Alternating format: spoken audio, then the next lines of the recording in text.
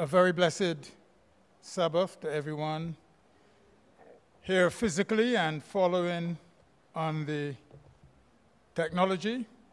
Welcome to you all. God bless. We thank God again for the privilege of worship, whether it is here physically or virtually. We give God praise and we thank God. We've come through another week.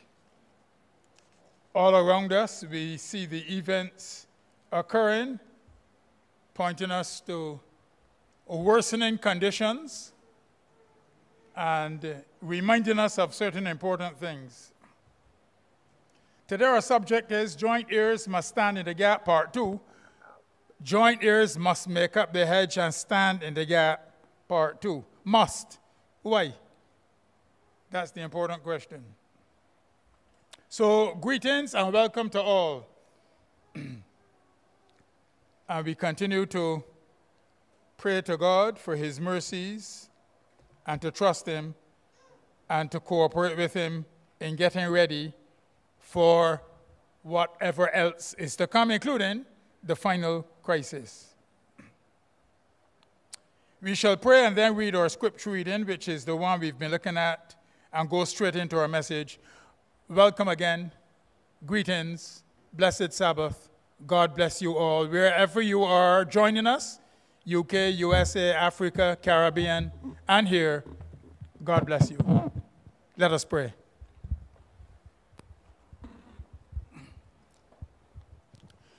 Heavenly Father, in the name of Jesus, we come into the most holy place of the heavenly sanctuary with the assurance that when we come boldly to the throne of grace, you will hear and answer because of your love and because of the sacrifice of your Son and his intercession now as our high priest. We thank you and praise you for all of your mercy, because we know, or should know, that we cannot survive in this hostile, sinful environment of Satan's government without your mercy and grace. We thank you that your mercy and grace comes because of the infinite, victorious sacrifice of your Son and now his intercession in the heavenly sanctuary, whereby the four angels are holding back the symbolic winds of strife until your servants be sealed in their foreheads. As we continue to look at this subject, why the church must make up the hedge and stand in the gap, continue to teach us. In Jesus' name we pray with thanksgiving. Amen.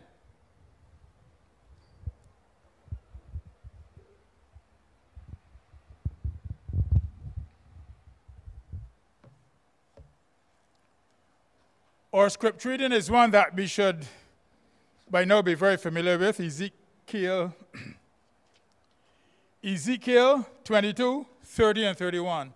Ezekiel 22, 30 and 31. We can stand and read it together. Ezekiel chapter 22, 30 and 31. Kindly stand with me. Ezekiel chapter 22, 30 and 31. We will read at the count 1, 2, 3. 1, 2, 3. And I sought for a man among them that should make up the hedge and stand in the gap before me for the land, that I should not destroy it. But I found none. Therefore have I poured out mine indignation upon them. I have consumed them with the fire of my wrath. Their own way have I recompensed upon their heads, saith the Lord. Be kindly seated.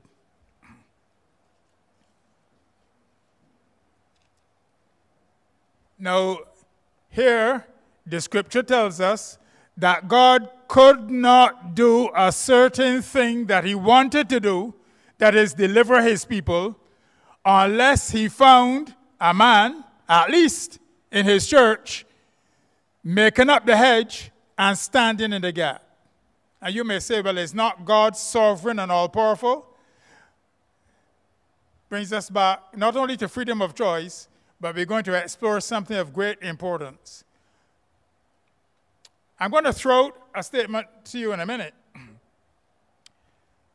So here was God waiting for a man to make up the hedge and stand in the gap in terms of deliverance. He could not deliver his people if on earth at least one member of the church wasn't standing in the gap, making up the hedge. He couldn't.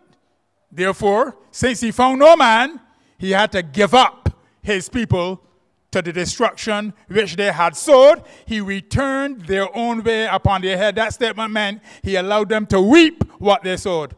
Is that clear? Okay. But it is not only so in matters of deliverance. We studied last time I was here, that I mentioned it this morning in Daniel chapter 9. Daniel 9, 2 and 3.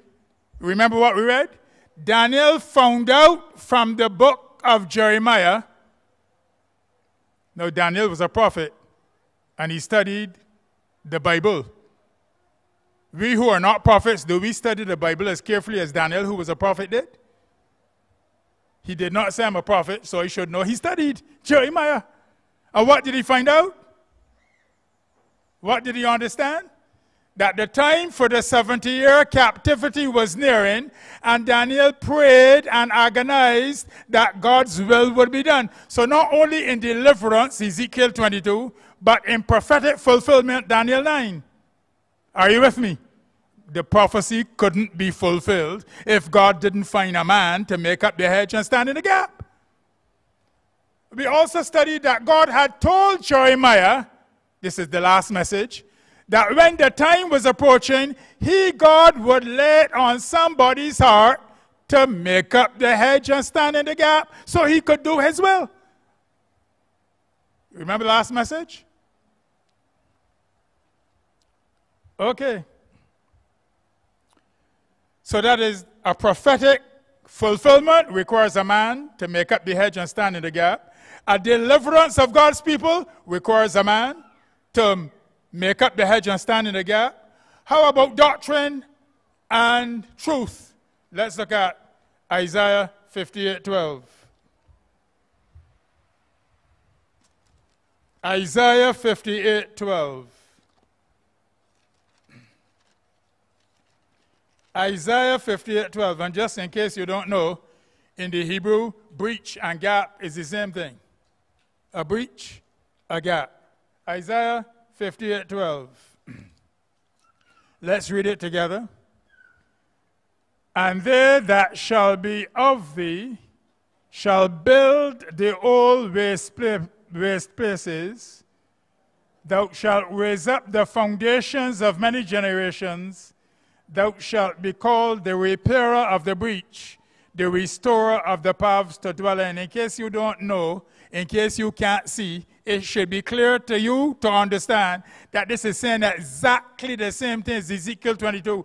God will have a people to make up the hedge in the false doctrines, to make up the hedge in the doctrines that was made by error, and to repair the breach or gap that was made in his law.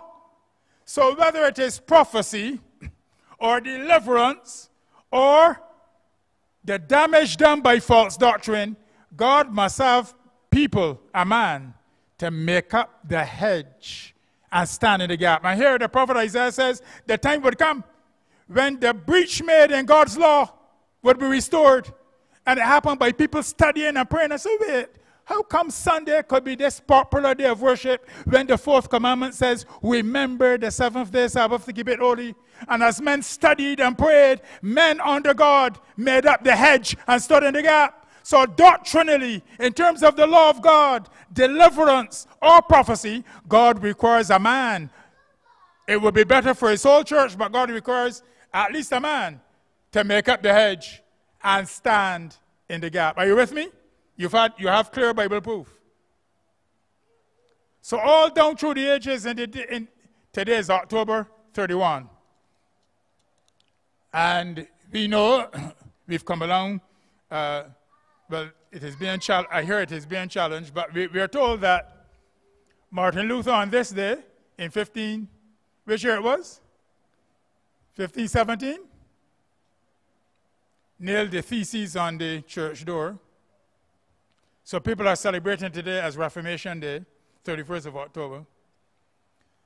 But all through the long period of papal darkness, God found men, Huss, Jerome, Martin Luther, who by prayer and study were seeking to make up the hedge that the papacy had caused and stand in the gap that error and evil had caused. And he found those men. Martin Luther was one such man to make up the hedge in the gospel understanding and stand in the gap.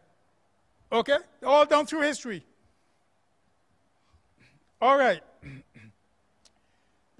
Now I'm going to make a statement now. The church can do nothing without God. You agree? The church can do nothing without God. That's not hard to believe. Because St. John 15 says what? I am the branch. I am the vine, Jesus says. You are the branch. And as the branch cannot bear any fruit except it is connected to the vine, you can do nothing without me. John 15, well known to us all. The next statement I'm going to make is this. We can do nothing without God, and God will do nothing except through his church. You pause now. You pause. We can do nothing without God, and God has condescended to work through his church, the divine and human cooperating, and God will do nothing. Look at how long we have delayed the second coming of Christ. God can't get up one day and says, I have had enough, I'm going to come. He has to wait until the harvest is ripe. He will do nothing except through his church. Listen to Wesley. God will do nothing but in answer to prayer. That's John Wesley. Listen to the spirit of prophecy. Prayer is the key in the hand of faith to unlock heaven's storehouse where are treasured the boundless resources of omnipotence. Steps to Christ, page 94, paragraph 2. So if God has given us the key, and that is prayer, and God has given us faith, that's the hand, and given us the responsibility to unlock, will he take that responsibility from us? No. Are you following me so far? You agree or disagree? Pardon? Your question? Let me hear you.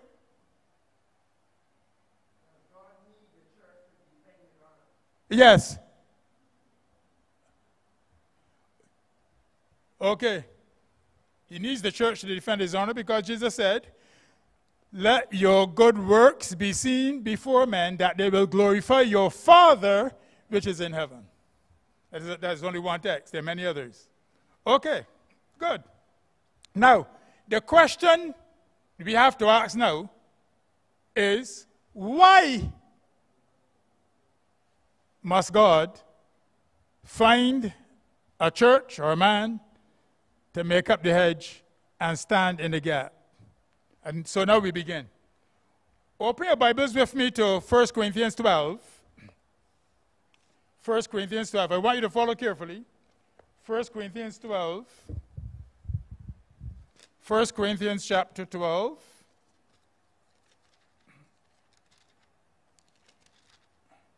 And verse 12. 1 Corinthians 12 and verse 12. 1 Corinthians 12:12. Look at this amazing text. 1 Corinthians 12:12.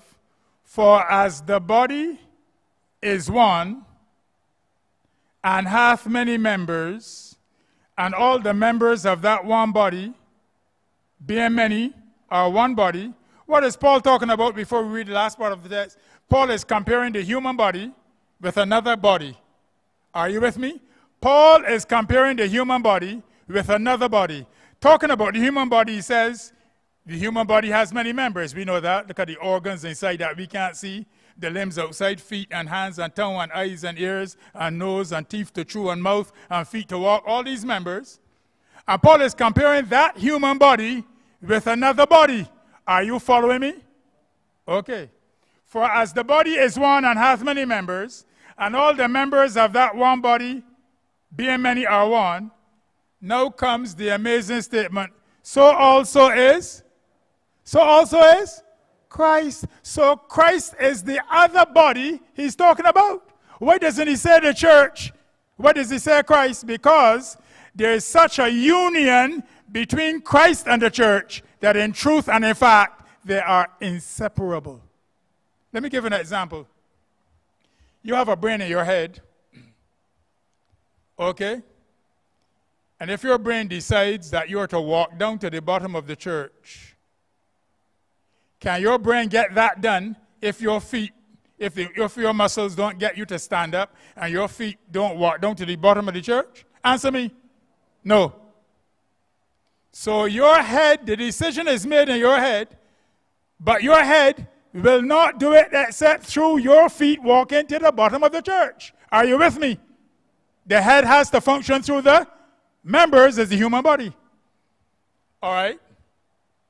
Now, suppose your feet want to go down. Suppose your feet were able to want something. Just an illustration. Want to go down to the bottom of the church. And there's no nerve impulse coming from the brain. Could your feet get it done? No. Let's move now to Christ. Christ is the head of the church. And Paul is calling Christ as head and the church as body. One thing when he calls it Christ. That's amazing.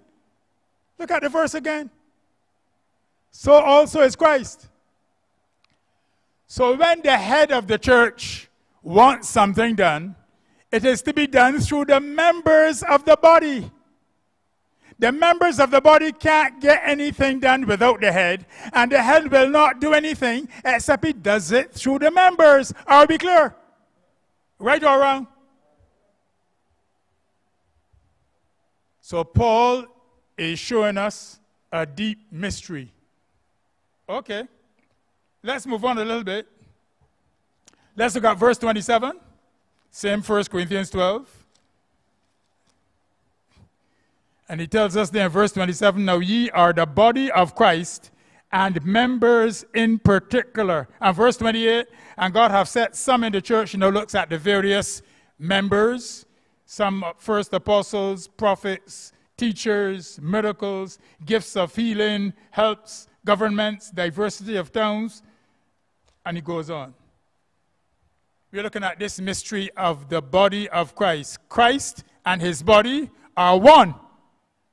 Paul calls it, in verse 12, calls it all Christ. Okay. Now let's move now to something of great importance. Let's look at Colossians 1:18. We're moving gradually. I want you to follow and understand. Colossians 1:18. Colossians 1:18. Colossians 1:18. Let's read. And he is the head of the body, the church, who is the beginning, the firstborn from the dead, that in all things he might have the preeminence. So, as a matter of fact, go back to verse 13. Colossians 1:13. Who hath delivered us from the power of darkness, and hath translated us into the kingdom of his dear Son, in whom we have redemption through his blood, even the forgiveness of sins, who is the image of the invisible God, the firstborn of every creature. For by him were all things created that are in heaven and that are in earth, visible and invisible, whether they be thrones or principalities, or dominions or principalities or powers. All things were created by him and for him, and he is before all things, and by him all things consist or hold together. Verse 17, and he is head of the body, the church. You got that? So whenever the head makes a decision, it is the body that must carry it out. The body can do nothing without the head, and the head will do nothing except through the members. That is why God made the human body and made our planet as a lesson book for the universe. And you know, sometimes I hear people say they can't understand God. They can't understand a lot of terms. They can't understand Son of God, so they don't believe Jesus is the Son of God. They can't understand God, so they don't believe there's a God. And I said to myself, dogs have, in many cases, more sense than people. The man who was telling me so, he has a dog. The dog doesn't have a clue about this man's nature or where he came from, okay? Because a dog is a dog. But the dog is loyal to him. The dog depends on him to feed it. The dog will come and wag its tail and lap and lick him up and so on. The dog doesn't have a clue about the nature of human beings. The dog can't even read or write, but the dog trusts and loves and obeys its owner. And God made us and animals on this earth to teach the universe lessons, you know. So here, Big Shot saying, I can't understand God and creation, so if I can't understand it, I can't believe it. Remember of a little child who asked the man who was making such a boast, "Sir, do you understand the mechanism of thinking and the biochemistry of thinking? Have you ever seen your brain and how it works?" The man said, "No." The little boy said, "Well, then you don't have one, because you don't believe in things that you don't see or understand." So it only shows the reasoning that people use to get away from God. God is infinite. We cannot understand all about him.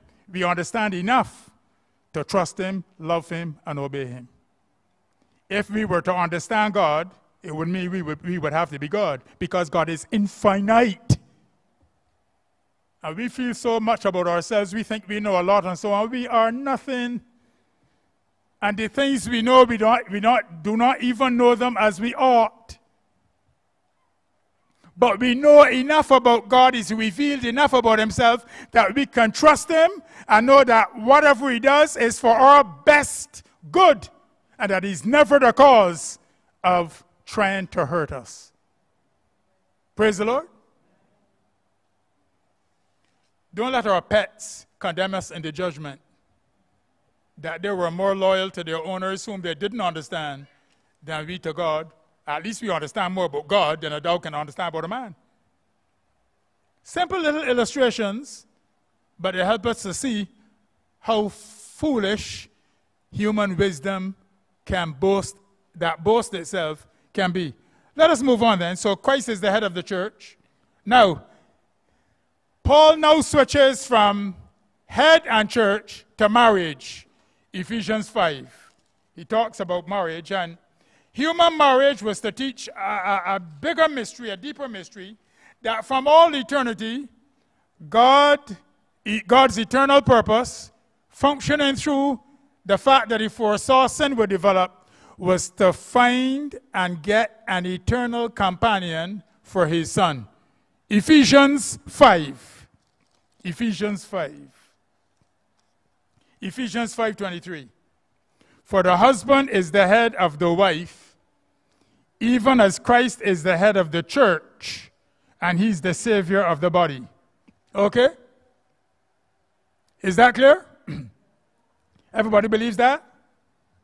Wives believe that too? Husband is head of the wife. Husband is head of the wife, even as Christ is head of the church. And Paul doesn't state any conditions, he states a straight fact. Therefore, as the church is subject unto Christ, so let wives be to their own husbands in everything. Whoa. Whoa. I think if we move on to the spirituality here, everybody will breathe easier. So let's move on to the spirituality. So Paul is talking now about the mystical marriage, Christ and his church. And listen now. Verse 25, husbands, love your wives, even as Christ also loved the church and gave himself for it. Okay? That he might sanctify and cleanse it with the washing of water by the word, that he, listen carefully, that he might present it to himself a glorious church, not having spot or wrinkle or any such thing, but that it should be holy and without blemish. So this is now the wife of Christ, the bride of Christ, and Christ wants to bring it to the point where it is glorious, not having spot or wrinkle or any such thing, but that it should be holy and without blemish. And he comes down now to say in verse 30, for we are members of his body, of his flesh, and of his bones, verse 30. And verse 32, this is a great mystery, but I speak concerning Christ and the church. So the church is the bride of Christ.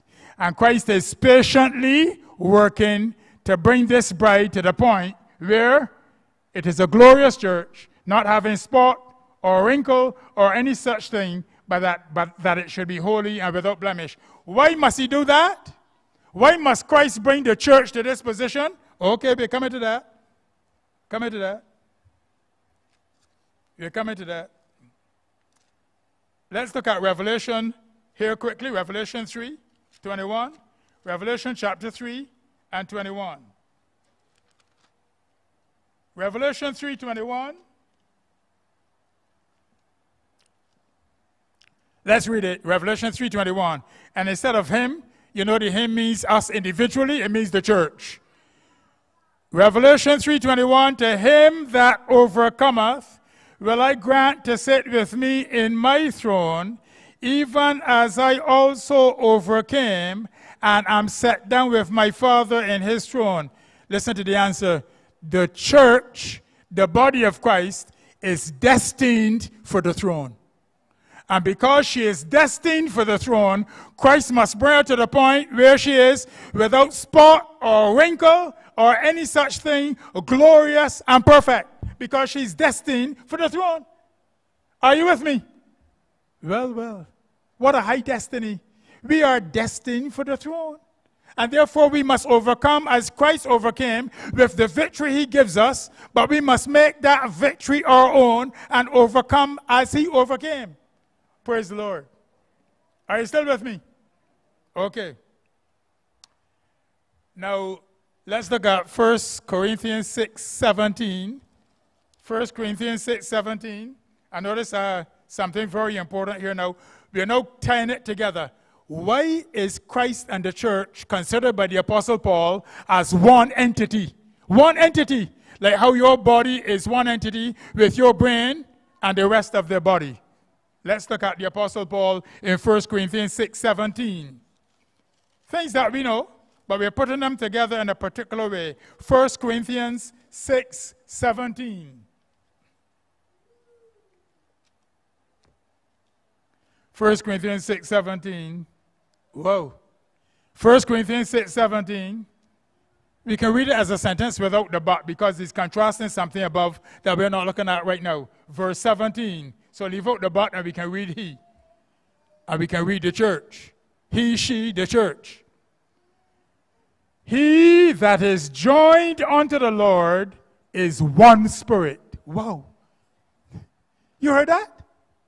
So the church is one spirit with our Lord, with our head. One spirit. That is a unity that is inseparable. Praise the Lord. And that brings us to an important conclusion. Since the body, Christ as head, and the church as members, since that body is one in spirit, and since God is preparing the body to be co-sovereign with the head on the throne of the universe, the body must be trained for her sovereignty. Because in the ages to come, we are going to judge angels. In the ages to come, we are going to be governors with Christ of the universe. So we must be trained for that queenly role. So all the trials and difficulties we have to undergo, all the things that make us impatient and so on, okay? And I dare say, especially in marriage, just as how Christ has to be and so on, especially in marriage, we meet the very challenges that have to prepare us as a church for our queenly role. You heard what I said? especially in marriage and the family, we meet the pressures that have to prepare us as a church for our queenly role at the top of the universe. Okay. Now, let's look at Romans 8:14 to 18. We're moving step by step. I want you to understand some important principles. Let me add this. Christ and his wife have a joint account. Okay? Christ and his wife have a joint account. And both must sign for the treasures of heaven to be open. Christ has already signed everything in his precious blood at Calvary. He must find a man or a woman in the church. He must find a church who will make up the hedge and stand in the gap by praying and agonizing to put our signature alongside his. And when that happens, prayers will be answered. Hallelujah. But if the church doesn't understand these things and feel that God will rough and bulldoze and dictate, and doesn't understand that the body is one, and when the head makes a decision, it is the members that must carry it out, we will not come up to the position of understanding and carrying out our responsibility to hasten the coming of the Lord by making up the hedge and standing in the gap, whether it is doctrinally, whether it is in terms of fulfillment of prophecy or in terms of deliverance. Is everybody with me?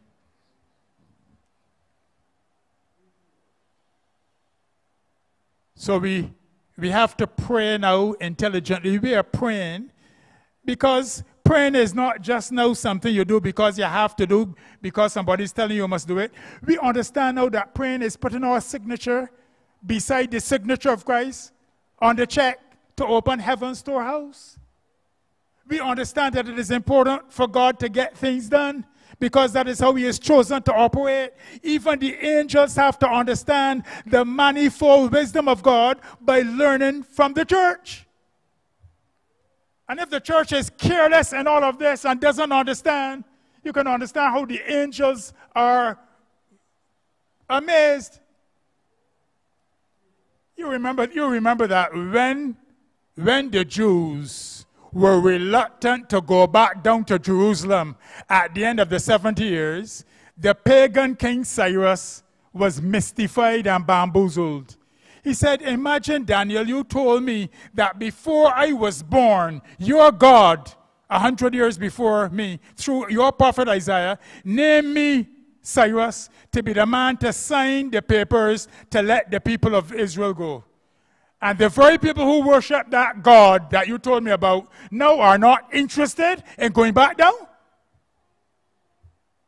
So a pagan was made to begin to doubt by a church back then that did not know her responsibility. And so it is with us today. Are you following me? Romans 8. Romans 8.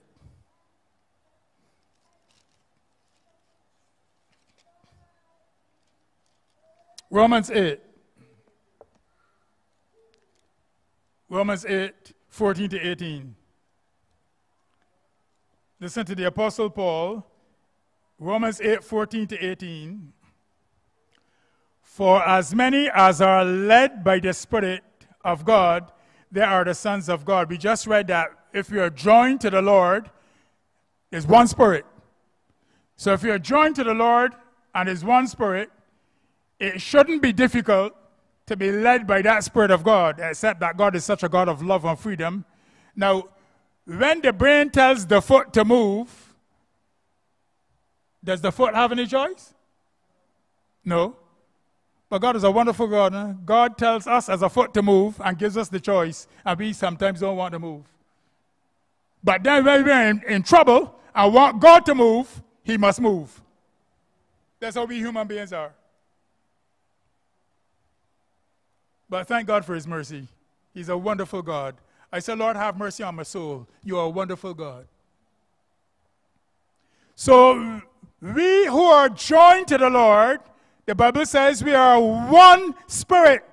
It doesn't even say one in spirit, so you have any looseness in there. We are one spirit.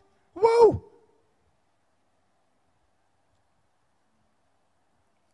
Verse 15. And if we are led by the Spirit of God, that is evidence of our sonship.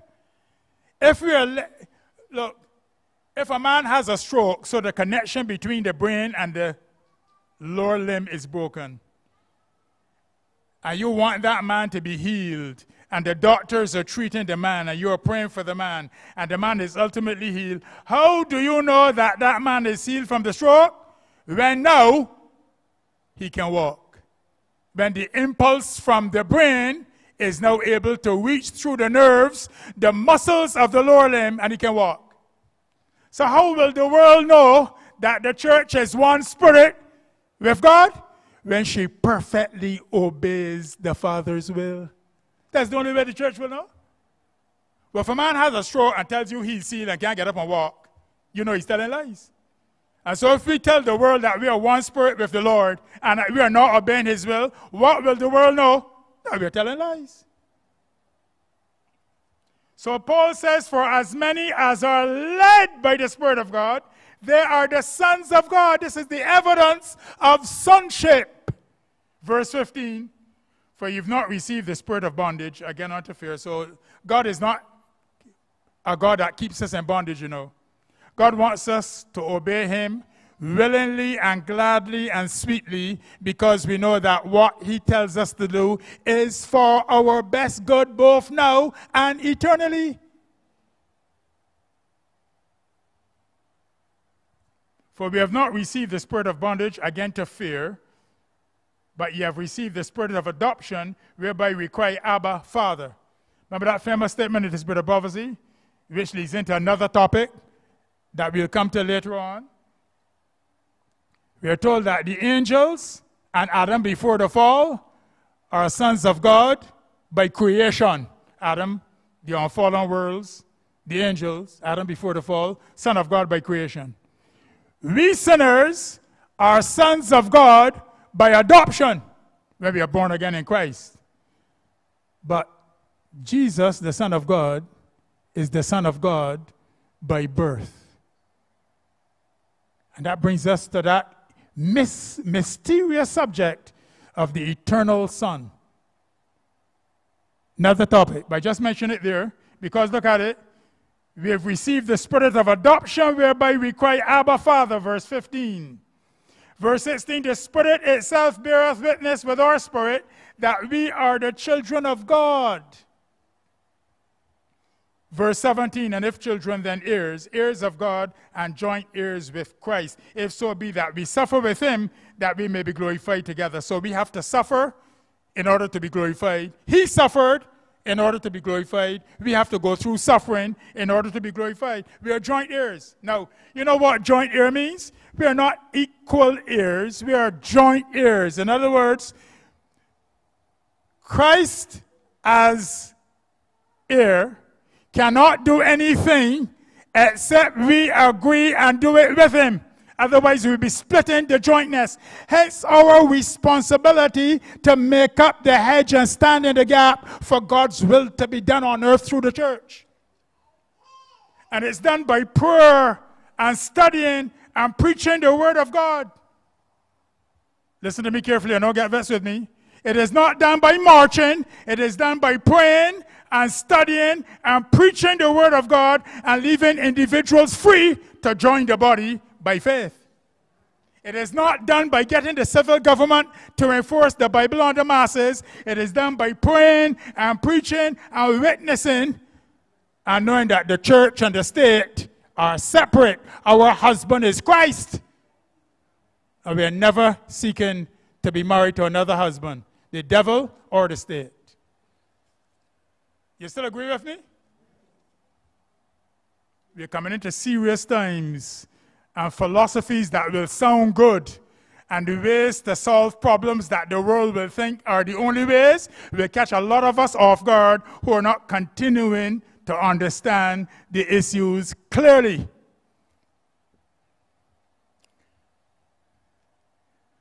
Somebody asked me a question about a particular march, and I said this: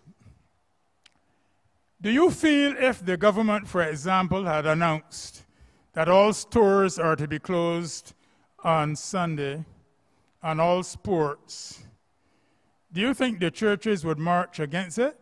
The person said, of course not. I said, but that means they don't understand church-state relations. For why should a man who worships on another day be forced to close his shop on the day of the majority, so-called majority traditional morality? You see how things are? So I say, therefore, if they're not going to march, if they wouldn't march against that, any other march they're involved in, I have nothing to do with, because you have to understand these issues carefully. Are you with me? Or Yvette? Okay. So notice what the apostle says. We are joint heirs. And as joint heirs, Christ will do nothing and can do nothing unless all the heirship agree with him and sign that paper by making up the hedge and standing in the gap through praying and submitting, receiving his righteousness and willingly obeying him. Praise the Lord. That's a serious responsibility. Okay. Now the Apostle Paul uses body. The Apostle Paul uses marriage. The Apostle Paul uses heirship. All these terms, you know why? This is too high for us to understand. So he uses all these different terms to get us to understand. Now he uses a building. Let's start to Hebrews. Hebrews 3. Some people thought that when the church buildings couldn't open, and therefore you couldn't come to a church building, that the church was interfered with. Well, Paul introduces us to the real church building. Are you with me? Paul introduces us to the real church building in Hebrews 3. All right? Hebrews 3. Let's look at verse 6. Hebrews 3 says, but Christ as a son over his own house. That's a wall house. Christ's own house is wall, board, or concrete, or mud. Whose house we are. Okay, so the members of the body who are born again and abiding in Christ, they are the house of Christ. Not a piece of concrete that you paint yellow or pink. Look at it. The members of the body are the house. Listen to how we are the house if we hold fast the confidence and the rejoicing of our hope unto the end. People ask or challenge the investigative judgment. All the investigative judgment shows is verse 6. Whether you hold fast the confidence you had at the start right through to the close of your probation. Because the Apostle Paul says you are the house only if you hold fast the confidence and rejoicing unto the end. But look at it now. Look at verse 4. Let's come down from verse 3. In fact, from verse 1. Hebrews 3 from verse 1. Wherefore, holy brethren, partakers of the heavenly calling, consider the apostle and high priest of our profession, Christ Jesus. Oh, praise the Lord. Let us consider him all the time. Who was faithful to him that appointed him, as also Moses was faithful in all his house. For this man was counted worthy of more glory than Moses, inasmuch that as he that hath builded a house hath more honor than the house. For every house, verse 4, is builded by some man, but he that built all things is God. And Moses verily was faithful in all his house as a servant for a testimony of those things which were to be spoken after. But Christ as a son over his own house, whose house are we? Praise the Lord. So Paul uses the body. Paul uses the wife. Paul uses joint heirs. And now Paul uses the building. Oh, praise the Lord. All this shows us our responsibility, who we really are. Okay? All right. Are you with me? All right, as our time is, I'm laying this foundation very carefully. Let's come now. Let's look at this unity a bit more. Let's come to St. John 17 now, and then we will move down to some important conclusions. And may the Lord move upon our hearts to make up the hedge and stand in the gap. St. John 17. St. John 17. John 17, 21 to 22. From what I have said so far, what we are about to read now should be as clear as daylight. John 17, 21 to 23. Let's go. John 17, 21. That they all may be one, as thou, Father, art in me, and I in thee, that they also may be one in us. Wow. Do you see the unity that God is talking about? Do you see the unity the church has with the Godhead in Christ by the Spirit? Do you see it? And since God cannot be divided, God does nothing but an answer to the prayer of the true church. And the true church must be in harmony with his will. And he will work through the true church to wrap up the great controversy. And it means, too, that we should spare no stone unturned in genuinely seeking unity in the body. That is also controversial. I don't know why, but it is controversial. We should seek unity in the body. All those who share our truths and are sincerely honest with the Lord, they and us and all such should seek the genuine unity that Christ is praying for in verse 21. True or false? I hear an answer to that at all.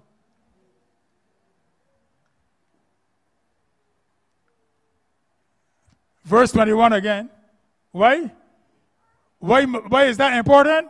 That the world may believe that thou hast sent me. So this unity of the church, and the unity of the church with the Godhead in Jesus Christ by the Spirit, so God will have a church that perfectly obeys his will, keeping the commandments of God, all 10, and the true Sabbath. We have to come back to the way the true Sabbath is the wedding ring, to use that term. Is the sign of marriage between Christ and his church. We have to come back to that. But we'll come to it. Verse 22, and the glory which thou gavest me, I have given them. Well. Look at this union. Look at how God looks upon the church. The glory God gave his Son has given the church. When two people marry, they have the same name, right? I see nowadays is the double barrel names that go. Double barrel names. But it should be one name. Well, things change, but let me tell you something. The Bible says that the name of Jesus is Yahweh Sidkenu, the Lord our righteousness. And it says that the name of the church is also Yahweh Sidkenu, the Lord our righteousness. So it's Mr. and Mrs. Yahweh Sidkenu. One name. As soon as you get in double barrel, it is church and state. Church is to be married to one husband. Are you with me? And verse 23 now. I in them, and thou in me, that they may be made perfect and one. So the whole aim here is to perfect a church and make her ready for enthronement in the ages to come. What a God, what an eternal purpose, what love. Oh, we should praise him and thank him and cooperate with him every day. I in them and thou in me. Listen to Jesus. Jesus in us and we in him, that they may be made perfect in one, and that the world may know that thou hast sent me and hast loved them as thou hast loved me. Wow. So this unity and this union, Christ, head of the body, is very important. And let's now move towards finishing now. Let us notice something very important. Let's look at Matthew 16 now. Matthew 16. We're proving everything carefully from the scriptures. Matthew 16 now. Matthew 16. I am sure if somebody were to give you a check for $1 million US and is to have 2 signatures, and the person has his signature on, he's the source of the money. And he tells you, make sure that you put your signature on it in the presence of the bank manager.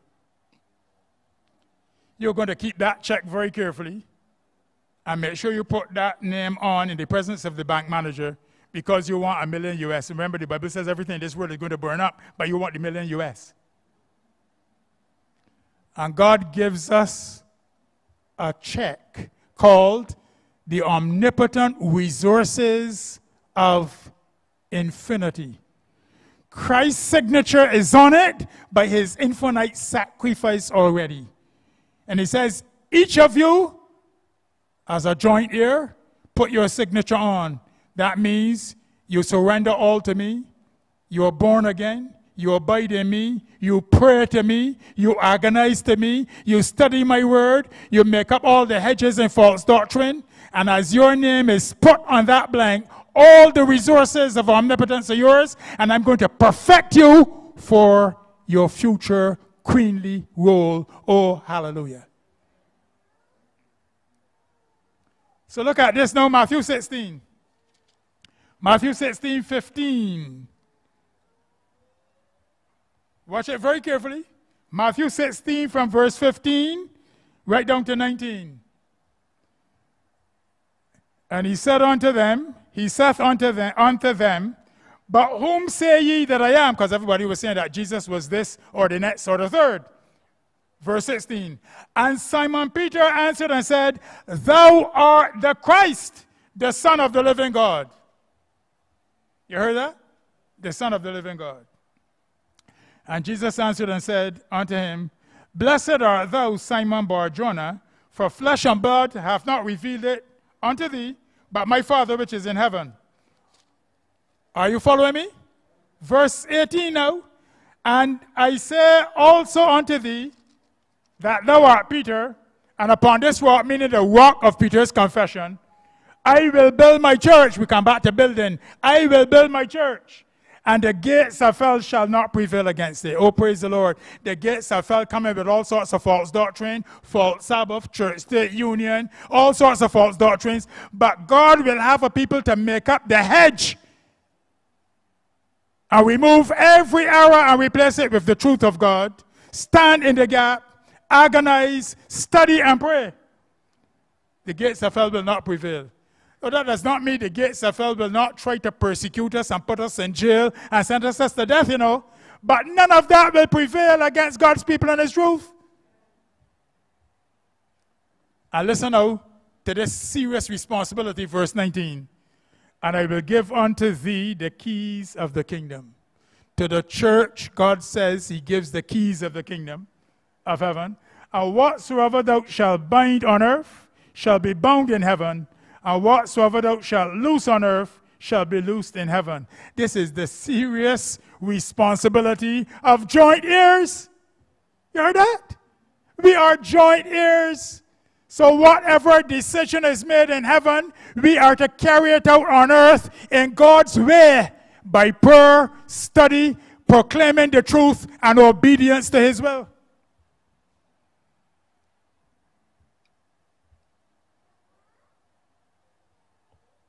Let's move on as we come to the end. Let's look at John 20. John 20. Now, I think when we see our responsibility,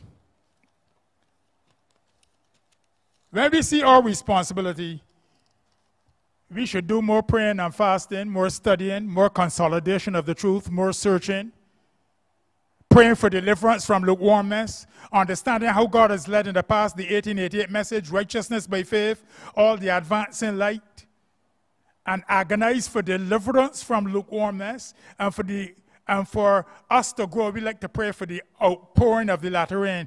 In the Bible, in fact, teaches us that the rain of the Holy Spirit is a teacher of righteousness according to righteousness. So we should be praying to grow into the latter rain as we pray and study.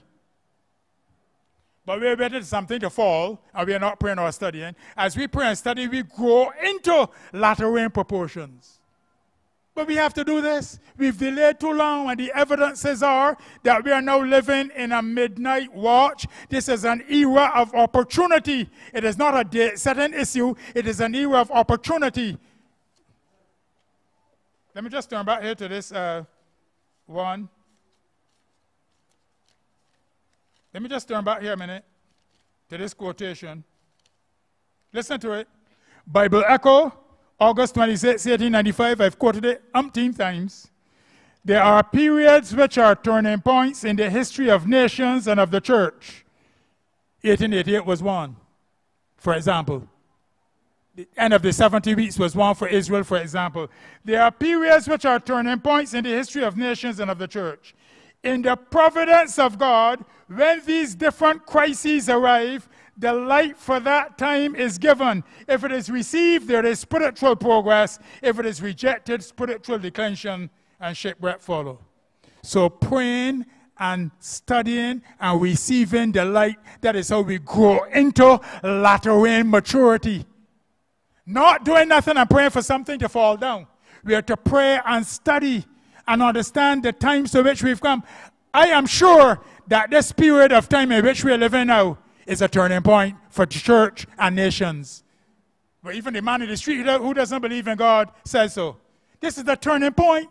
Something decisive is about to happen, and the people of God should awake to their responsibility as joint heirs, as the body of Christ, as one with him in spirit, in making up the hedge, standing in the gap by prayer and study, and accepting the light as he sends it, being delivered from lukewarmness, and growing from blade to ear to be ripened from ear to full corn in the ear. Oh, we need to pray for and study for and submit for the outpouring of the Spirit of God by growing into that Spirit.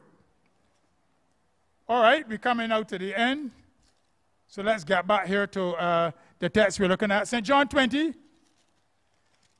St. John 20. St. John 20. 21 and 21 to 23. St. John 20, 21 to 23. This is now after the resurrection. So Jesus told Peter before his death. Now he tells the church after the resurrection. Then said Jesus unto them, St. John 20, 21, Peace be unto you, as my Father hath sent me, even so send I you. And when he had said this, he breathed on them, and saith unto them, What? Receive ye the Holy Ghost. Whosoever sins he remit, they are remitted unto them. And whosoever sins he retain, they are retained. You see the awesome responsibility the church has in the Word of God, by the Spirit of God, by the methods of God to do things. Wow. And I want to tell you that God has given us a promise then as a church. Let's look at it in 1 John 5. Third last text, 1 John 5. 1 John 5, 14 and 15. As the body of Christ, as the house of God, I'm not talking about concrete, as the wife of Christ, as joint heirs of Christ. Listen to the promise God gives us in 1 John 5, 14 and 15. Let's read it together. And this is the confidence that we have in him, that if we ask anything according to his will, he heareth us. And if we know that he heareth us, whatsoever we ask, we know that we have the petitions that we desired of him. And our desires will be given us of him, so that what we desire are already the will of God. Look at Revelation 3:21, where we had that already. We are to overcome, and we are to have practice in overcoming. Now let me tell you something. Satan is a defeated foe. Satan is a defeated foe. He was defeated at Calvary's cross. And God has given us practice in defeating him in our daily experience, because we have to be prepared to sit on the throne with Christ. So Jesus says, if you overcome, as I have overcome, you will sit on the throne with me. And look, listen, Jesus has already overcome the evil one. So this is practice for us. Don't let Satan's roar trick you, you know. He's defeated. All right. And our last text, this is our end point. This is what we are allowing God to prepare us for. Revelation 19:7 and 8. All heaven will rejoice. We will rejoice. Let's read it together. Revelation 19:7 and 8. Let us be glad and rejoice and give honor to him. For the marriage of the Lamb is come, and his wife hath, I can put in a word here in the Bible, his wife hath at last made herself ready. I say at last because how long we've kept Jesus waiting for the wife to make herself ready.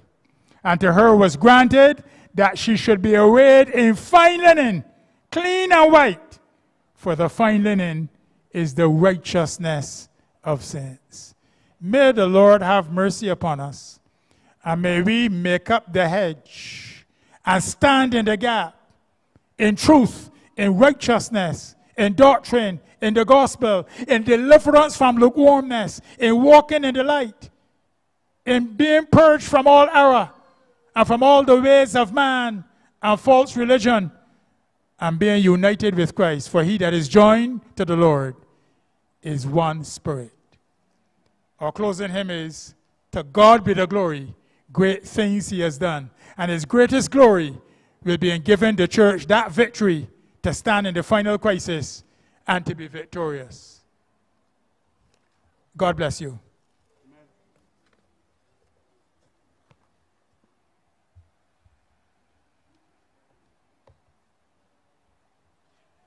647 in the church hymnal and 341 in the Seventh-day Adventist hymnal.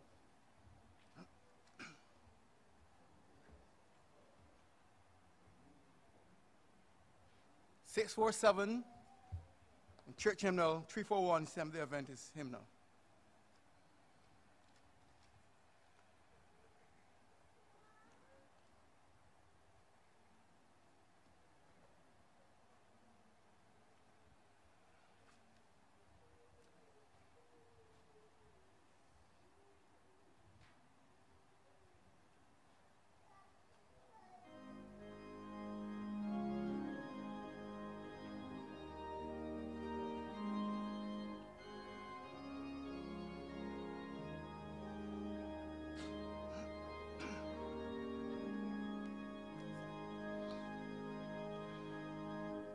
To God be the glory, great things he hath done. So loved he the world that he gave us his Son, who yielded his life and atonement for sin, and opened the life gate that all may go in.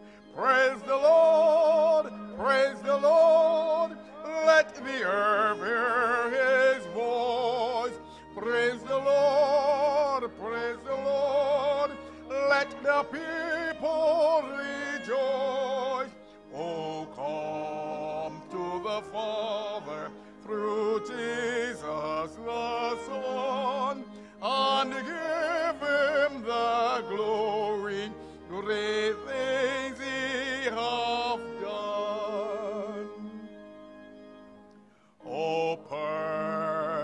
at redemption, the purchase of blood, to every believer the promise of God. The flawless offender who truly believes that moment from Jesus a pardon receives. Praise the Lord, praise the Lord. Let the earth hear his voice. Praise the Lord, praise the Lord. Let the people rejoice. Oh, come to the Father through Jesus the Son, and give him the glory. Great things he hath done. Great things he hath taught us. Great things he hath done. And great are rejoicing through Jesus the Son. But purer and higher and greater will be our wonder or transport when Jesus we see. Praise the Lord, praise the Lord. Let the earth hear his voice. Praise the Lord, praise the Lord. Let the people rejoice. Oh, come to the Father through Jesus the Son, and give him the glory. Great things he hath done. Praise the Lord. Let us pray. Heavenly Father, in the name of Jesus we pray. Indeed, to God be the glory. Great things thou hast done in Christ for us and to us.